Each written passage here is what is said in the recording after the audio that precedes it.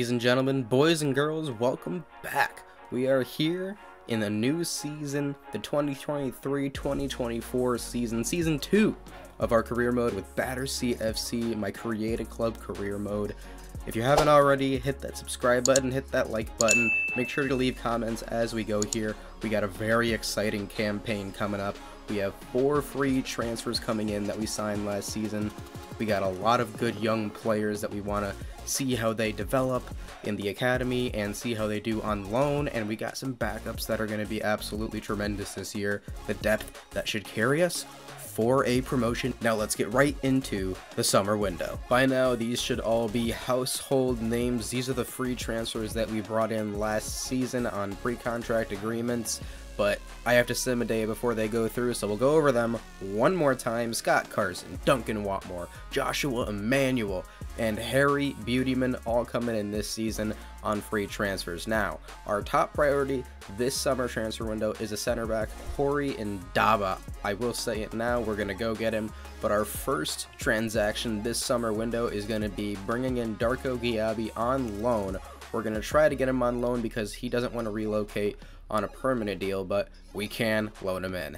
That's a nice split of wages right there, 40% wages for us for the next 2 years on loan. Now for a transfer fee, he's valued at 1.2 million, so I'm just going to offer that, and then I'm going to add a 5% sell-on clause. And Jesse Marsh says, yes sir, we will take that deal. Darko Giabi, the 6'5" midfielder's coming to Battersea on loan, and we will most likely buy him for 1.2 million in 2 years. And then I just want to address the free agents that we found this season. Bobby Townsend gonna be our backup left back to Ali Koiki. He looks pretty solid overall, physicals, pace, defensively he looks really good. And then the Tickle Monster, Sam Tickle. I couldn't say no to a guy with this name. I don't really care what his overall is, but he's 21. Looks like he has mediocre potential, but that is simply not the point. He is our third string goalkeeper. I might even just send him out on loan so we can maybe get that loan glitch that upgrades players' overalls and potentials. Sam Tickle, the Tickle Monster. Fareed, agent. Love that. People are being tickled. So in comes Bobby Townsend, a 62 overall. That's fantastic. Only thing I'm worried about is him getting complacent about his squad role being important and him getting not enough playing time. So we'll see how that transpires. Try to get him enough playing time as a backup to Ali Koiki. And there he is, ladies and gentlemen, the Tickle Monster. Also, just to point out, we have a new youth scout, Craig Doherty. From Northern Ireland, he's going to scout Wales for goalkeepers. He's a better scout than we have so far, so hopefully we find that really high potential goalkeeper that we can bring in that we've been looking for. Nikita Markov's going to Scotland for 3 months, and Cletus Kontos is going to Northern Ireland for 3 months. Look at the busyness we have created here. Harry Hicks has departed, Peter Jovanovic is leaving on loan. In comes Harry Beautyman, Joshua Emmanuel, Duncan Watmore, Scott Carson, and Bradley Fowler has left. A lot going on early in this transfer window. We love that. Sam Tickle, going out on loan. We're loan listing him. Bobby Townsend is a 62 overall. It's a really good backup for Ali Koiki. He's 18 years old. See if we can get his potential up and fulfill his important role that he wants to have. Joshua Emmanuel's going to wear the number 2. I like that. Harry Beautyman is wearing the number 26. I don't know if I quite like that. I think I'm going to give him the 16. And Duncan Watmore will not be wearing the number 22. He will be our number 9, that coveted number in soccer. That big striker we've got. Or not so big. He's 5'9", but big time player. And also Scott Carson, in his first year with Battersea, said, I'm retiring at the end of the season, so it's a good thing we brought in Sam Tickle. And you know what, Scott Carson, good for you. Let's make this a hell of a swan song and get that promotion. Now I've decided we're also going to bring up Richard Campbell to send out on loan. Also, same thing with Thomas O'Connor. We are going to bring him up and send him out on loan if possible. You see it here in our inbox. Darko Giabi has agreed to a 2-year loan to Battersea FC from Leeds, and we will have that buy option. He looks like an immense player. Let's take a look at him here. Look at this man. He is 6'5". Got pretty solid pace for a man at that height. Great strength. and just overall solid stats. That shot power is blistering. I hope we can get some rips off with him in the midfield. Next player we're going to bring in is our #1 transfer priority for this summer transfer window. Bringing in a center back, we're going to bring in Corey Ndaba, 6'2", pretty pacey, very strong, very good defender. Honestly, at 23, he's got a lot of room to grow, and we hope he can do that here at Battersea. That's not bad at all. We're going to accept that. Bango Fatty, getting another player undervalued, the master negotiator, Bango, bringing in Corey Ndaba. Love it. And a great chance to take a look at those beautiful new Battersea FC kits that we will be rocking this season. And then the last player we're bringing in this window, 5'5", Sonny Hilton, attacking midfielder from Fulham. Looks like a real shifty, good young player to back up Charlie Webster. Oh, that's a good contract, Sonny. Welcome to the club, Sonny Hilton. Bango working some more and more magic here. Oh, look at that big Darko walk through those doors. 2-year loan. I can tell you that contract's going to end up being a lot longer than 2 years for that man. He's huge. Look at this team Bango Fatty has constructed along with our lovely owner. Duncan Watmore, Awushi Adu up front, Charlie Webster. This midfield is phenomenal. Teddy Carpenter was kind of our player of the season last year, did everything for us. Our wingbacks are excellent now. Look at Joshua Emmanuel, he's tremendous.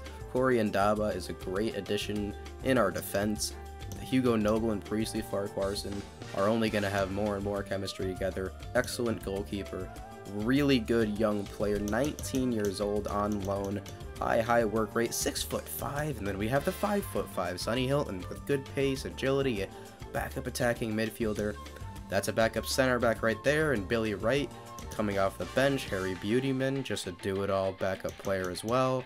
Emil Oliver, our super sub striker off the bench. Jack McGuire, our backup wingback off the bench. The ageless wonder, Scott Carson.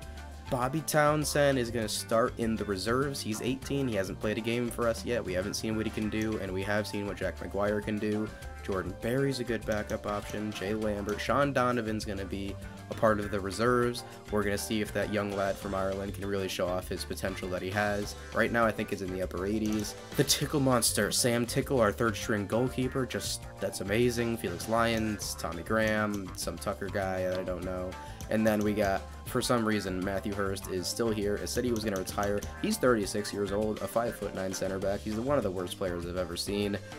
And then we've got Richard Campbell going out on loan, Tommy O'Connor going out on loan, Eunice Balut going out on loan, and Malcolm Mitchell is going to get sold at some point. This is the state of Battersea Football Club right now, and this is the state of a team that I believe can get promoted this season.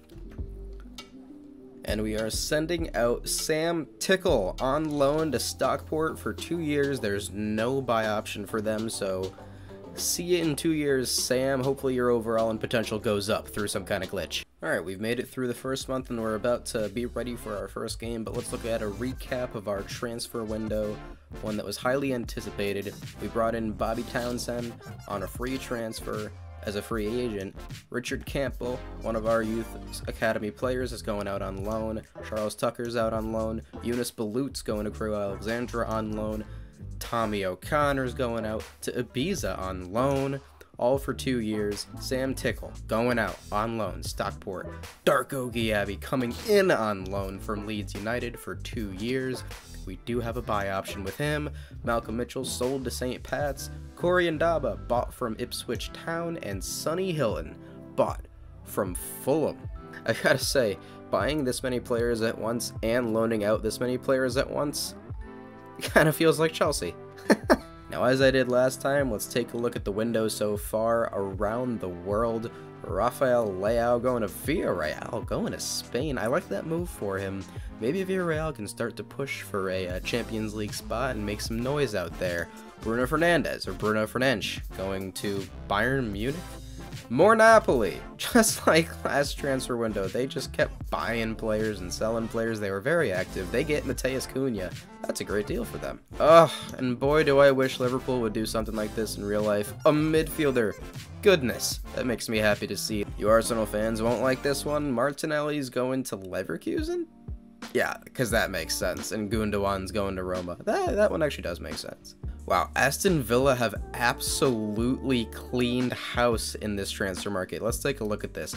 Ollie Watkins is leaving, he's going to Celta Vigo. Jacob Ramsey is leaving, he's going to Hertha Berlin, along with Alexis McAllister, because that makes sense. Emi Martinez, the beloved goalkeeper that Villa have now, going to RB Leipzig. Leon Bailey going to Barca.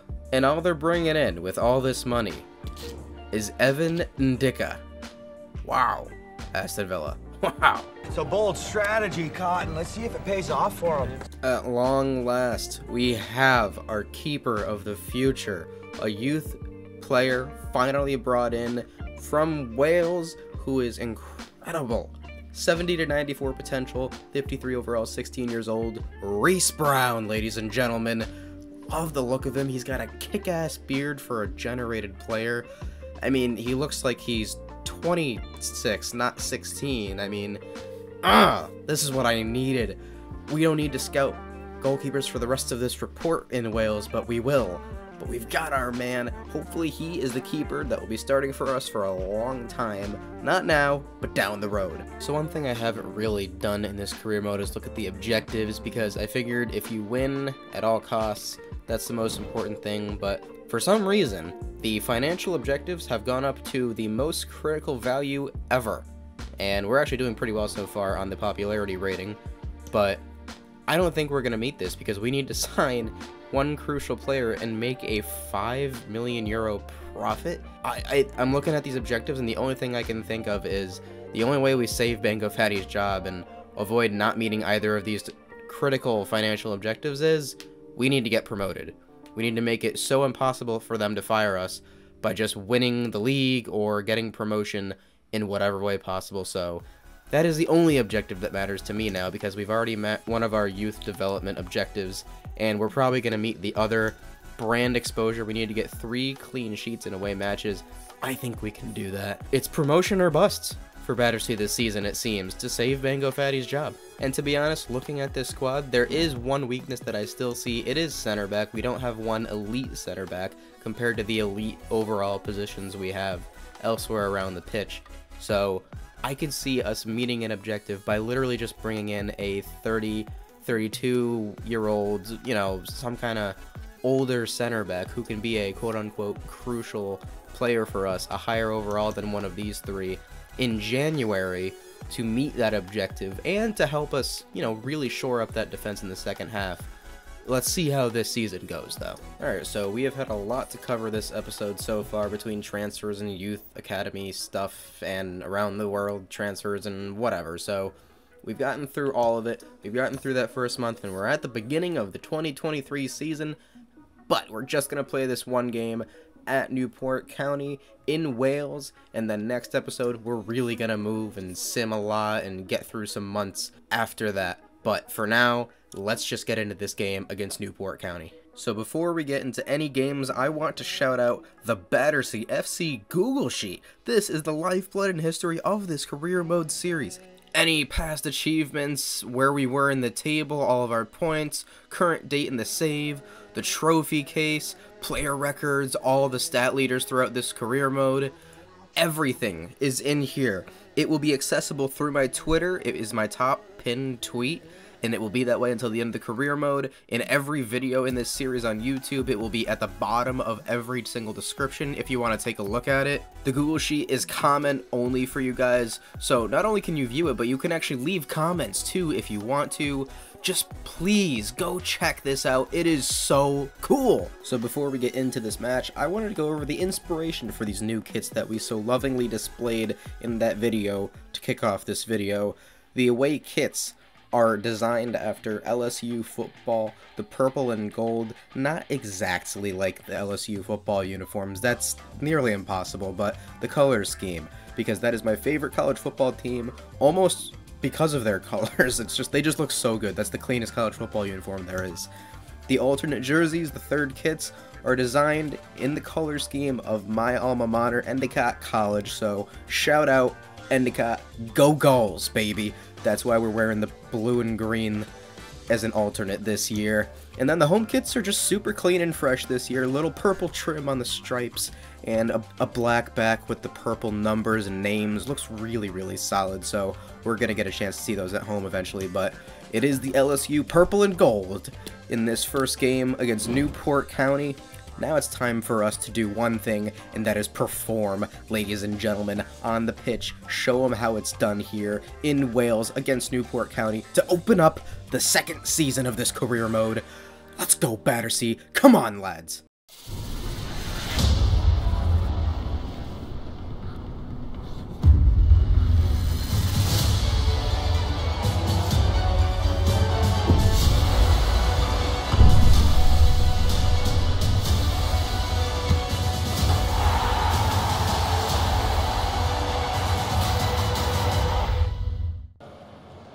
Oh man, there's nothing quite like the excitement of opening day, the first game of the season. We get a chance to look at all these new faces, all these high-prized free agents that we've brought in. I am so excited for this season, and I do definitely think that we have the expectations of promotion this season, whether we win the league, finish second, win the promotion playoff, whatever it is. I want to go up. Oh, Charlie Webster has Duncan Watmore here. Ooh, good early chance there from the Ginger Ninja. I feel like we need a new nickname for Duncan Watmore. I feel like Ginger Ninja's been used by someone somewhere. Maybe a lot, maybe not a lot, but there's got to be something else we can call Duncan Watmore. Great pressure here. Teddy Carpenter just gives it away. Oh, nicely done. Charlie Webster getting in there defensively. Marcus McGuane has a whooshy ado. Is he in here? Unbelievable.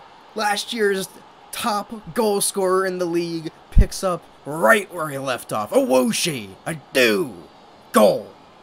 Marcus McGuane with great patience here to allow a whooshy to find some space to make that run. An excellent finish from our number 10. Ah, shiver me timbers, a whooshy. Come on, lads.